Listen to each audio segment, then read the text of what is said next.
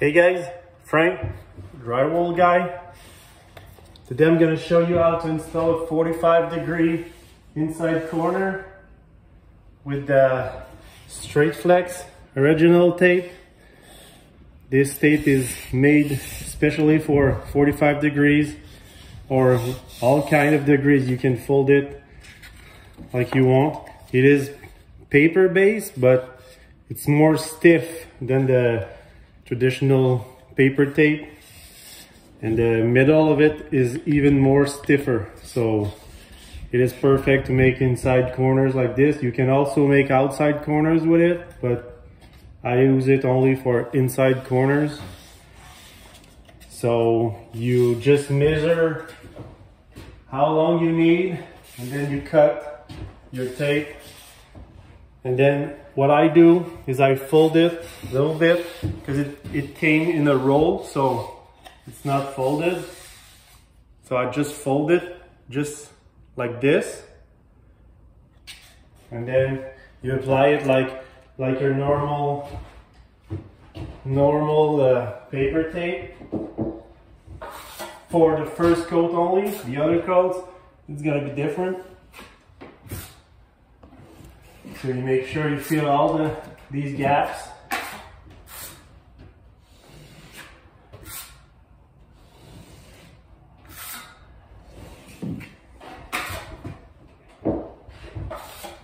Again, only using regular compound, pre-mixed compound.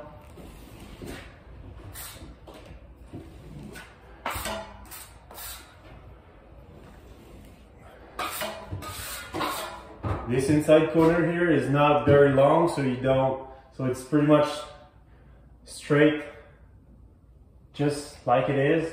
It looks good, it looks straight, but sometimes when they're very long, you'll need maybe to put a laser level on it, but not for this one.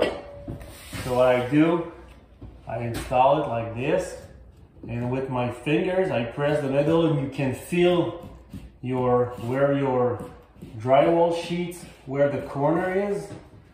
So you just press it and try to follow your corner.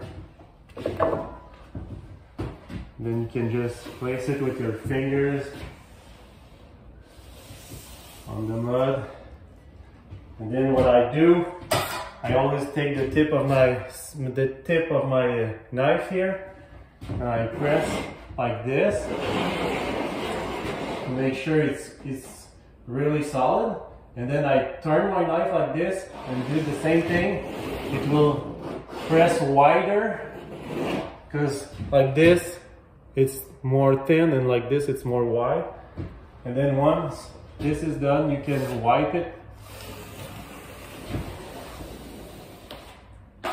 This tape here has the little holes in it, so that's good. It will show some little bubbles here, but that's okay. On the second coat, you just scrape this.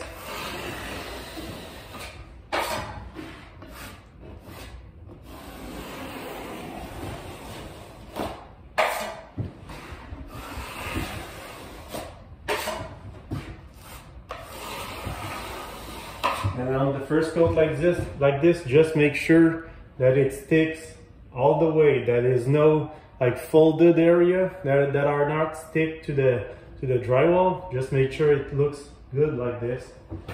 I'm gonna show you up close. You can see there's no places that it's not sticking on the drywall.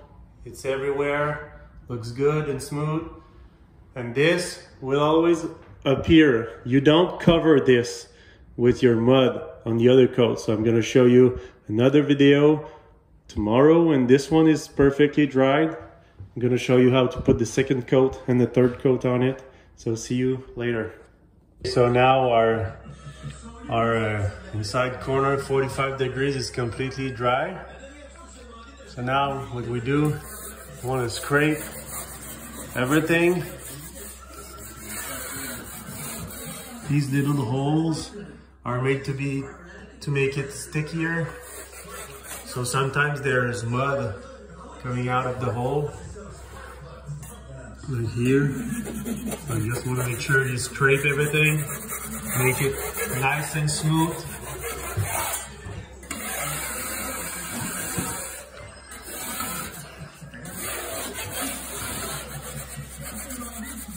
Then we're gonna put a little coat on it. Okay, so now that it's all scraped, or you can sand it also if you want. I just scrape it like this on after the first coat. But then you go and you apply a coat over it, just on the edge. What I mean by the edge, I mean right here. You don't want to touch the middle of it. Doing it while I'm filming is not the best, but just want to show you guys how I really do it.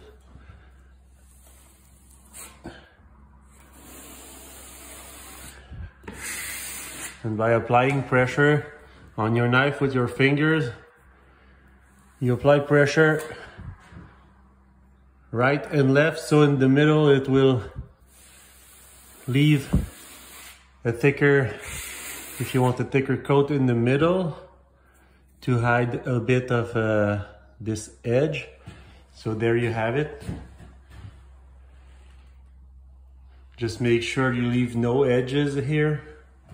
You want no edge there because it will not make a good job if you have edges. And same thing for here, no edge at all. But at the end, when you're sanding, you pay attention here to make sure you leave no edges. And then you will always see the writing on the paper. That's normal. They're made that way. So when you will paint, or someone else will paint, you'll paint on the paper, directly on the paper. It's normal to see the writings. That's what you want. So now we just have to wait until it dries, and we're gonna sand it. Okay, so here we are the next day. It's dry. It's time to sand it. What I use is a sanding block. When you sand it, and you want to make sure the middle is clean, like the bottom of the angle here. Make sure it's all clean on both sides. Don't leave anything in the bottom.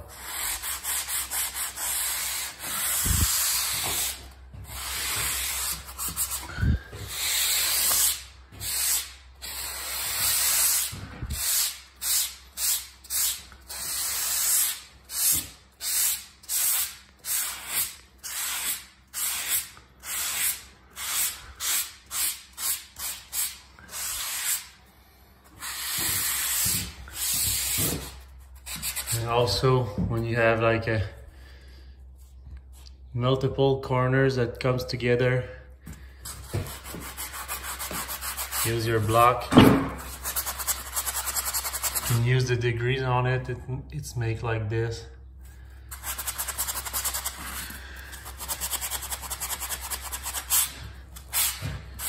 And also just make sure that you leave no edge there.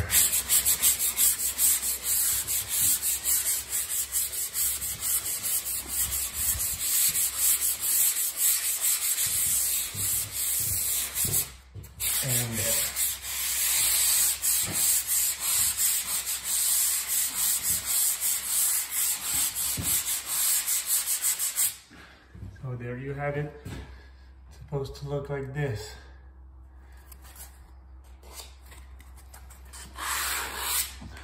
So you'll see the writings on the paper, and that's normal. You paint directly on this. And that will give you a very nice 45-degree angle or inside corner.